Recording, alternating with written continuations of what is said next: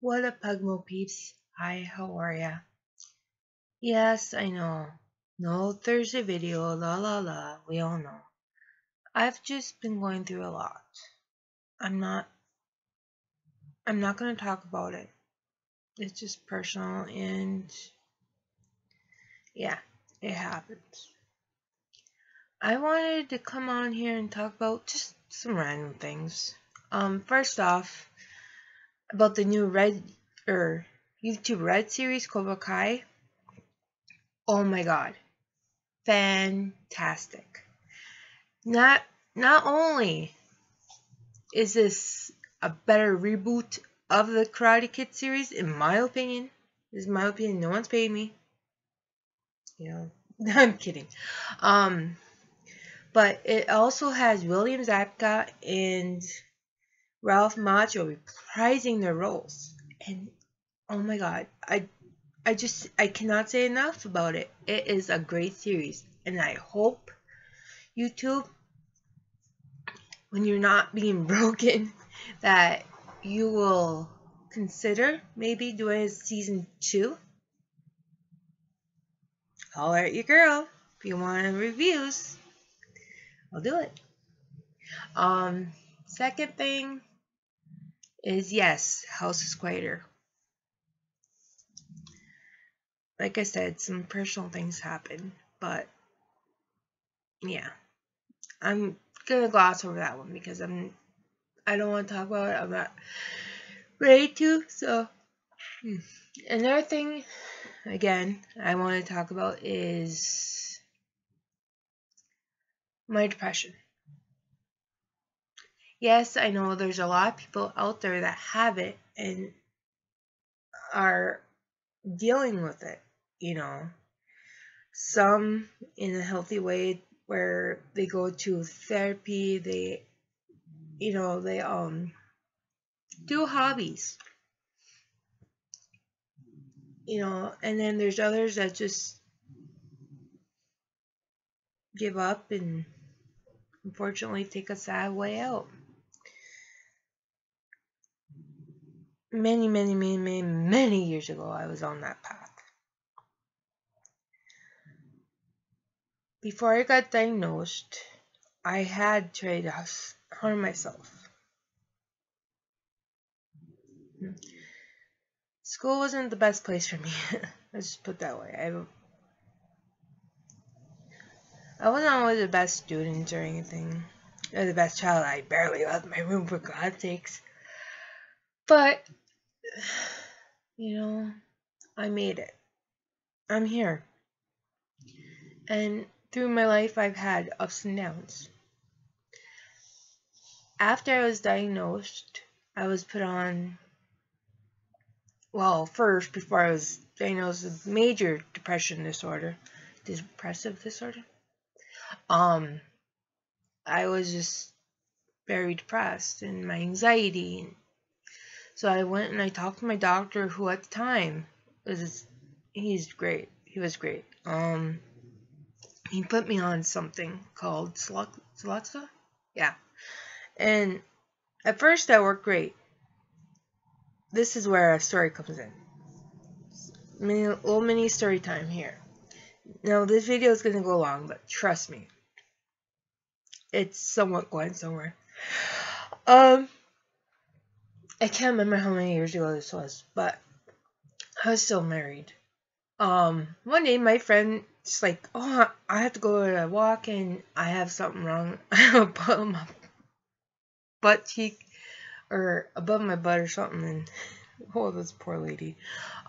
She's like, can you come with me? I'm like, yeah, okay, I'll go with you. And I'm thinking I'll just sit outside or I'll in the chair. That's what I should have done. The nurse should have said, no, friend, can go sit out and sit there, or whatever, but it didn't happen.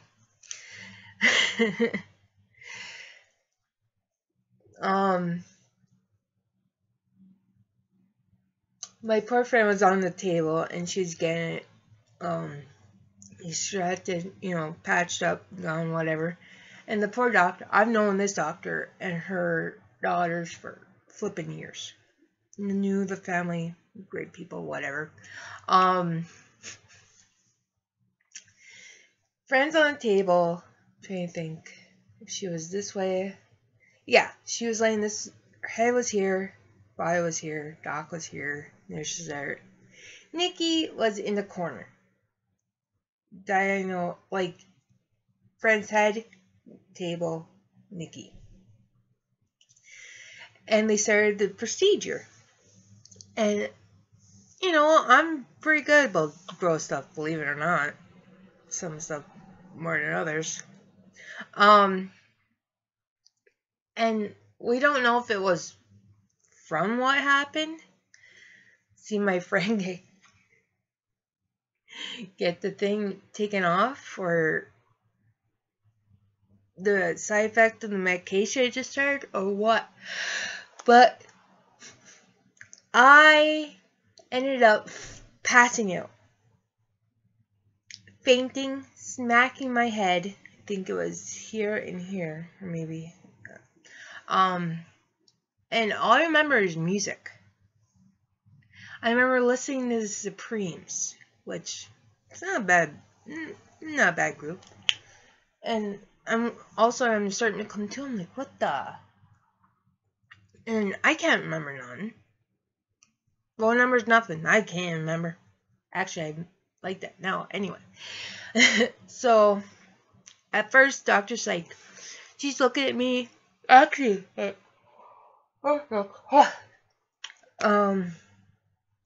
first, you know, I taken him by his friends. Like, oh my god, no! My friend's like, go help her. And you know, eventually I came to, and I was whisked to another room to where, you know, I was being looked at. And at first they didn't think I had a concussion. I think I twisted my ankle or something. I can't remember.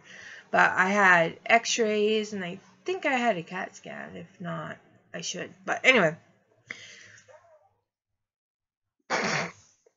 Dog just farted. So anyway, I, like, maybe a day after, they said I didn't have a concussion, but just keep an eye on my dad, my mom, and my friend, and my then husband, who, thank you so much, all of you. It's like, no, she's got a concussion. Her eyes are huge, her pupils are huge, you know.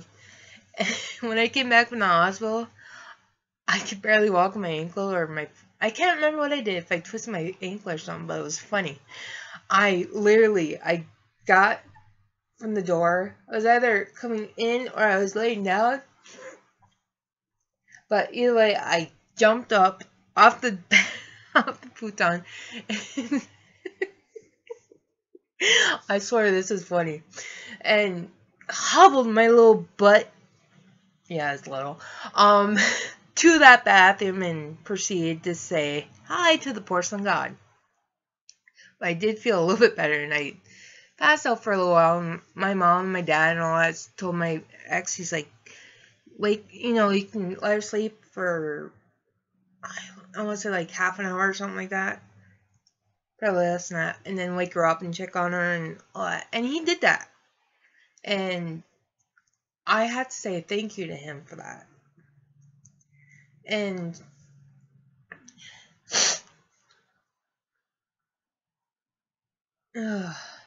I ended up going back to the hospital, maybe not the hospital, but the walk-in, something like that. Because I have migraines, but this was like one of the worst. I couldn't. So I went back to the walk-in or ER or whatever. And there I was diagnosed with, doctor finally said I had a concussion. No duh. And I was diagnosed with what's called, was it shell shocked? Or another word, post-concussive syndrome, or a TBI. Now, And I've always had memory problems, but this just kicks it up a notch with more of the migraines. In my case, every case is different. So there's some stuff I had to relearn.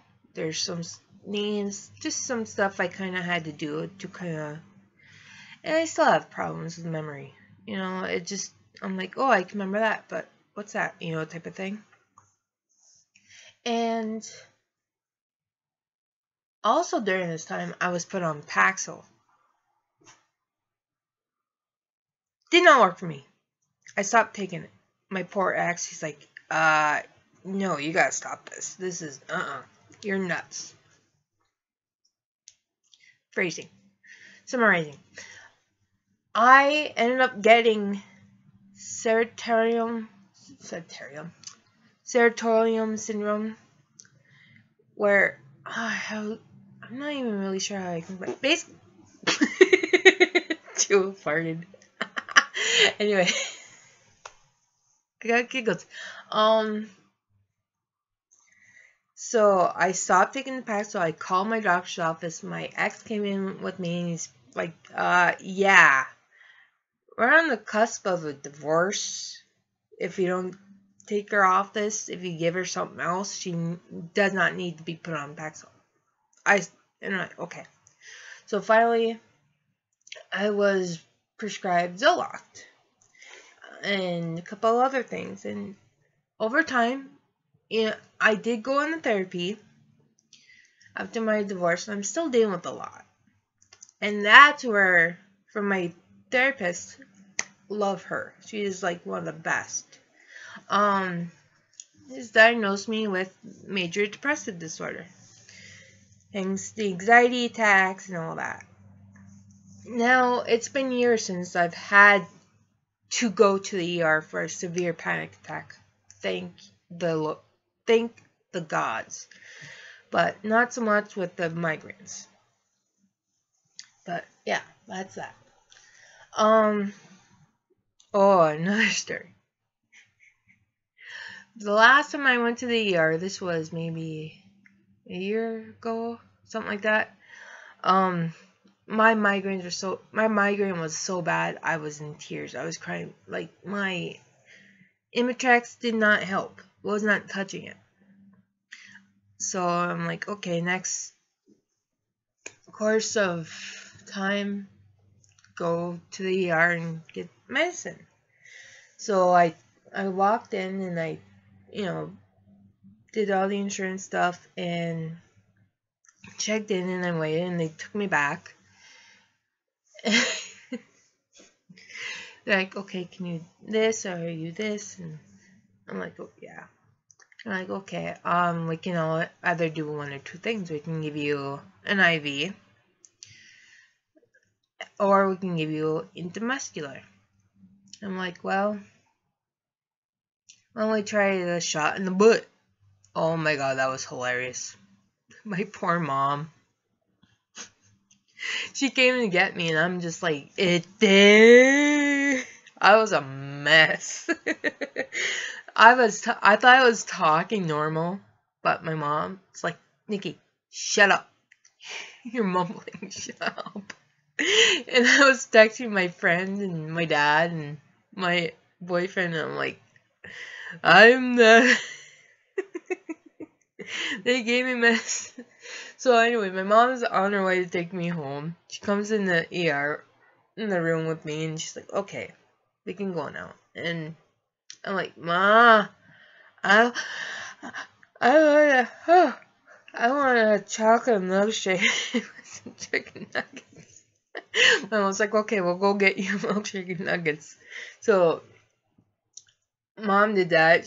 I'm like, that not making any sense, just hilarious. And I walk into the house. My mom's like, okay, you go in, you rest. No. It gets funnier, I swear.